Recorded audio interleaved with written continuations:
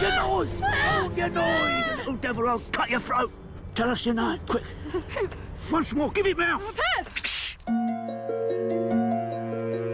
Do you wish to see Miss Havisham? Let me look at you. Come closer. What do you think of her? I think she's very pretty. You can break his heart. It is the desire of the benefactor that he be brought up as a gentleman in London. What do you think?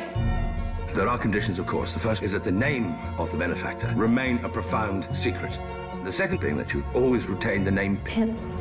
He has come into a handsome fortune, and he has great expectations. You must know I have no heart. I don't believe it. I've been made that way.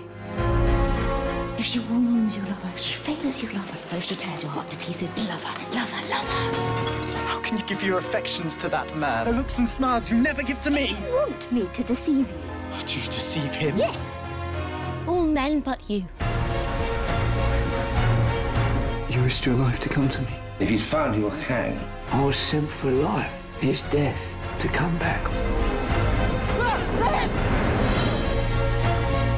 I have loved you since I first saw you in this house. But it touches nothing.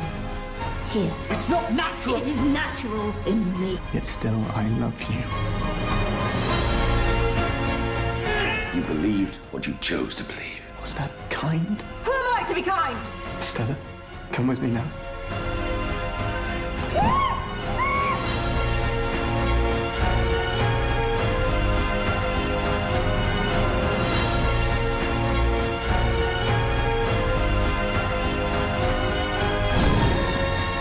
I stole her heart away and put ice in its place. You're in every thought. You're part of my existence. You're part of me.